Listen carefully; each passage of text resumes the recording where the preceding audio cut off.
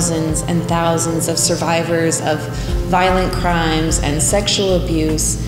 And a lot of the time, a lot of abuse that happens comes from people that you think have your back. Nobody has the right to hurt you.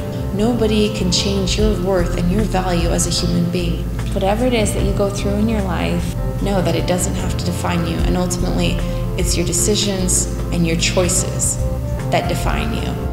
I want to thank Team One Credit Union for giving us this opportunity to have Elizabeth Smart come today. You know, she went through some very traumatic times, and the idea that you can still be resilient through just traumatic times and still come out and be as successful as she is, it's inspiring.